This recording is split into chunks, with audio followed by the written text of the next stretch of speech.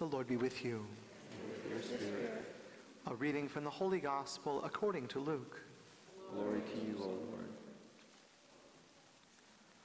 While the crowd was pressing in on Jesus and listening to the word of God, he was standing by the lake of Gennesaret. He saw two boats there alongside the lake. The fishermen had disembarked and were washing their nets. Getting into one of the boats, the one belonging to Simon, he asked him to put out a short distance from the shore. Then he sat down and taught the crowds from the boat. After he had finished speaking, he said to Simon, "Put out into deep water and lower your nets for a catch." Simon said in reply, "Master, we have worked hard all night and have caught nothing. But at your command, I will lower the nets." When they had done this, they caught a great number of fish, and their nets were tearing. They signaled to their partners in the other boat to come to help them. They came and filled both boats, so that the boats were in danger of sinking.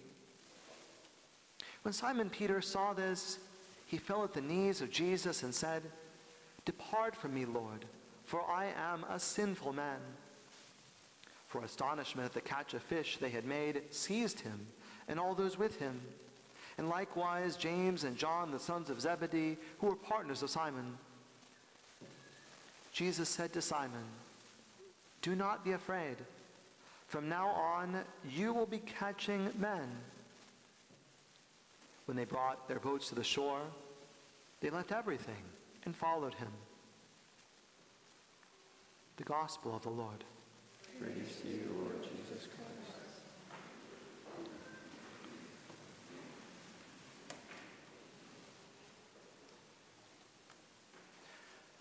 I'm glad to see so many students and their families here today.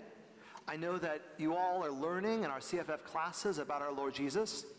And it's so good that you make a part of your life reserved, special to welcome in our Lord Jesus.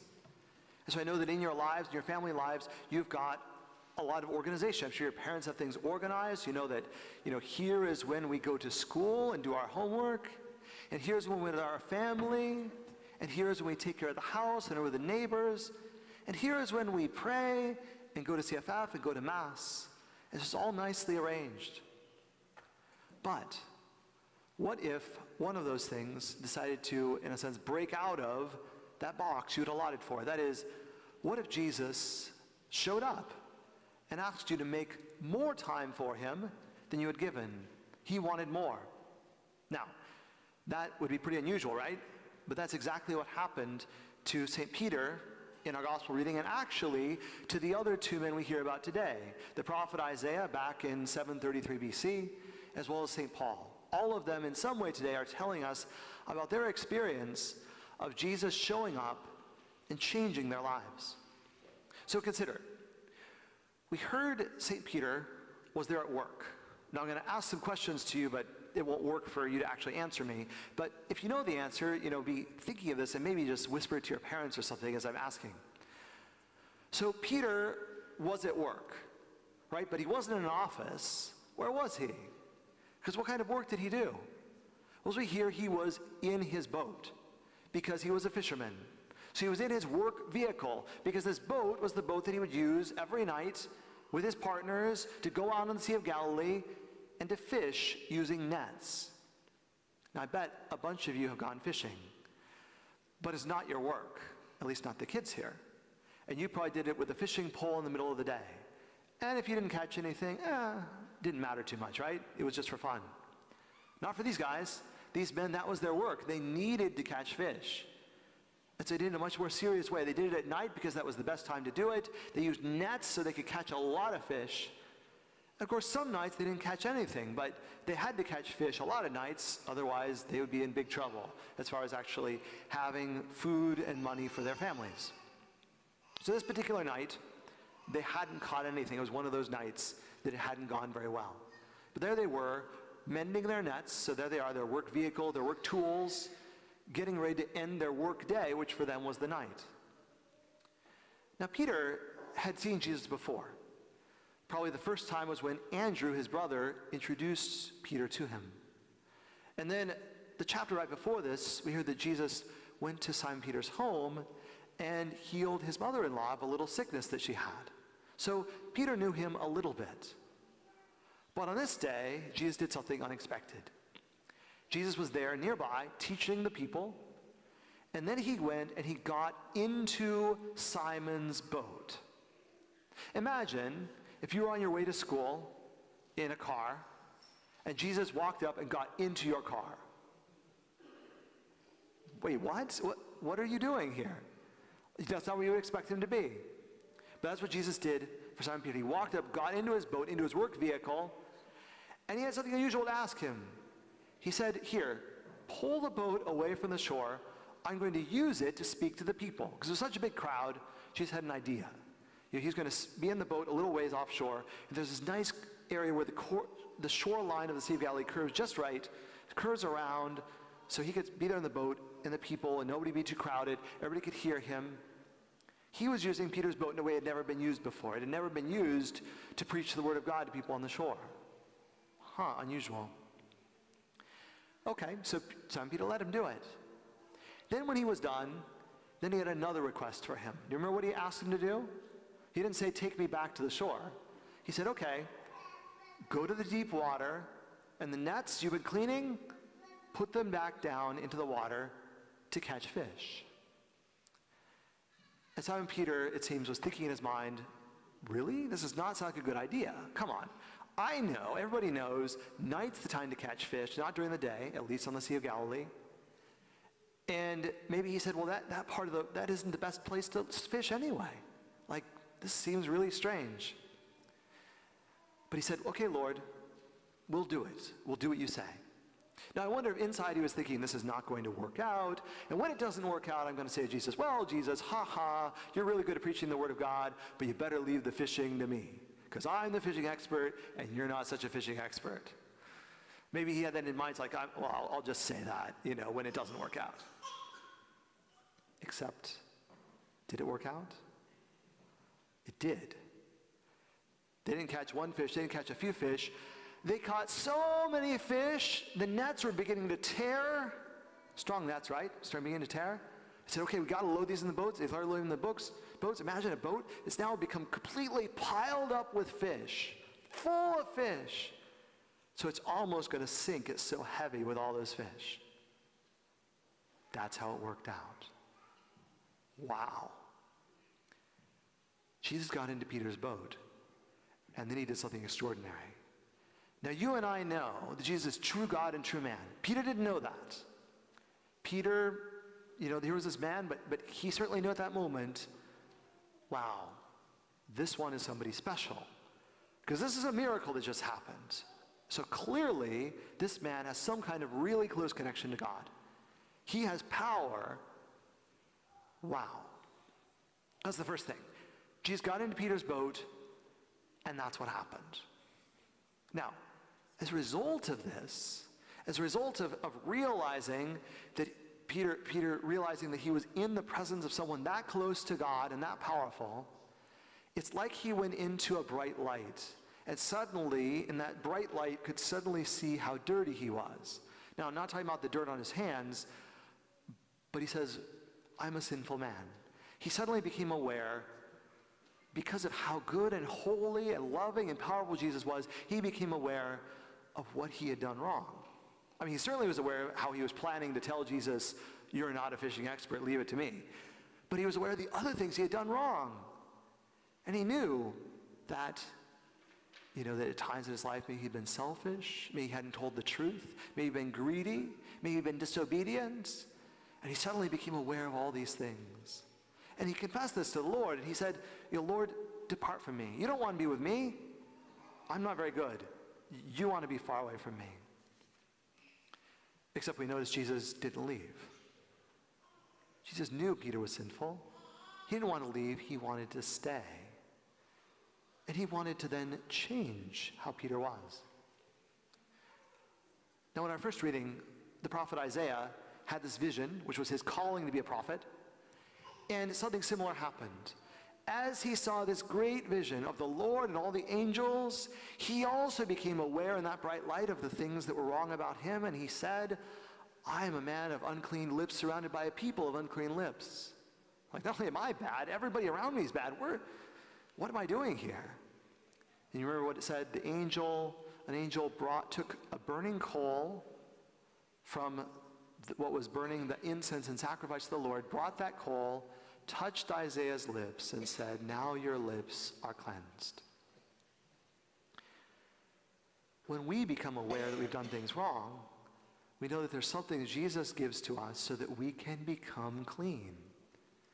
You know that it begins in second grade, right? In fact, the second graders did this for the first time back in November. First confession, first reconciliation. And starting then, you do it again and again. And I recommend to everybody you do it once a month. If you sin seriously, do it right away. Let that cleansing happen. Now, you're not going to be touched with a hot coal. That's not going to happen in that sacrament. But our Lord Jesus will wash you clean. Peter became aware of his sinfulness, but Jesus didn't want to stomp him down and make him feel bad. Instead, Peter then became aware that he was going to need a lot more strength, a lot more power, a lot more love than he had in himself. He knew he wasn't up to the task that Jesus was about to ask him to do, and thus he became open to receiving the power that he needed from Jesus. He became open to receiving grace. God's grace. What do we mean by that when we say the word grace? Grace is a gift. God gives it freely. We don't earn it, but we do have to receive it, right? You can refuse a gift. No, I don't want to get my birthday present. No, don't give it to me. You wouldn't say that, would you? You'd put out your hands to receive it, this gift. And the gift that Jesus gives, the grace is a share in his own divine life. It's not just teaching. It's not just a commandment, as important as those are. This is more. It's power, it's energy, it's something that strengthens us, it's something that actually changes and transforms us when Jesus gives us his grace. Peter received Jesus' grace.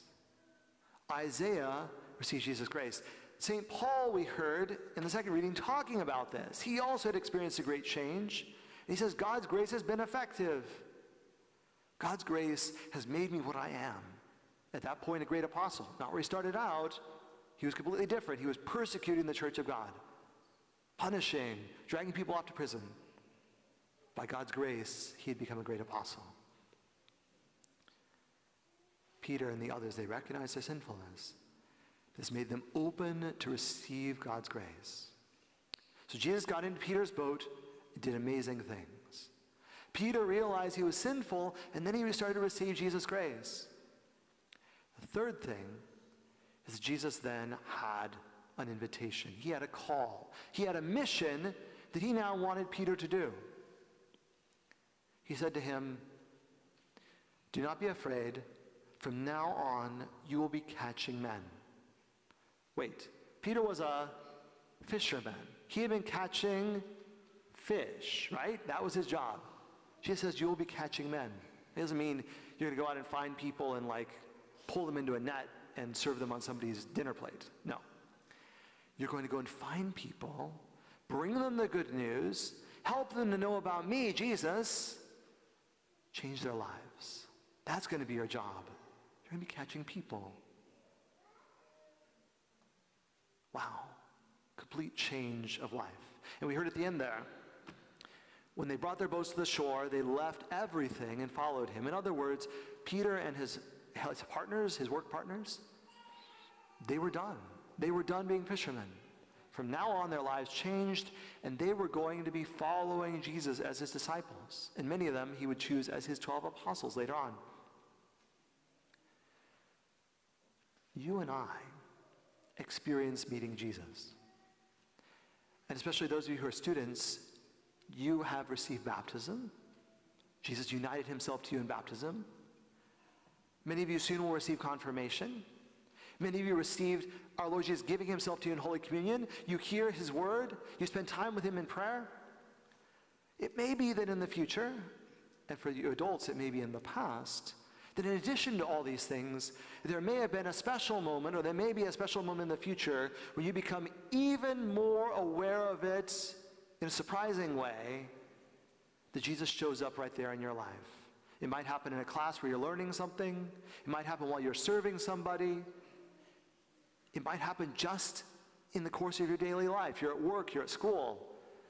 And somehow, Jesus makes himself very real and very present to you, and suddenly everything is different. And Jesus offers you his grace, and he'll ask you to do something. What will he ask you to do? It might be that, like St. Peter and St. Paul and the prophet Isaiah, all three of the ones we hear about today, it might be that he asks you to let go of all the plans you have had for your life. Because you, if you're a student, or you, if you're a single young adult, you might have plans you had for your life. I'm going to do this job, I'm going to live in this place, I'm going to have this family, I'm going to do these things for fun. And Jesus might say to you, I want you to do something entirely different. I want you to set all of that aside, because I've got a mission for you, like I had for St. Peter and St. Paul and Isaiah. I've got something for you to do. And you might experience him saying to you, I want you to live out your Christian life, not that way, but in a religious community, a religious order, like the Franciscans or the Jesuits or the Dominicans. I want you to become a nun or a religious sister. I want you to become a monk or a religious brother. Or he might say to you, I want you to become a priest. I want you to set all those plans aside and do something completely different, all for me. You might say that. But he might not say that. He might be saying something else. He might be saying, yes, you're going to live out the life you have in mind, but you're going to do it differently.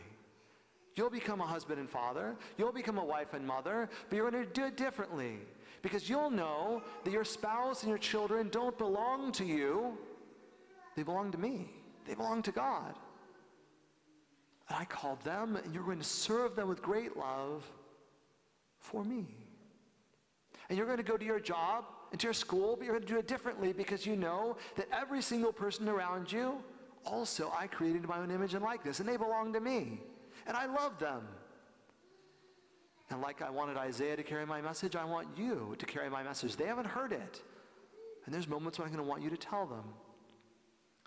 Like St. Peter, I want you to bring them the good news. Help them to get to know me. I'm going to want you to do it differently. Just like them. Now we know that Jesus is going to force you to do it. You have freedom.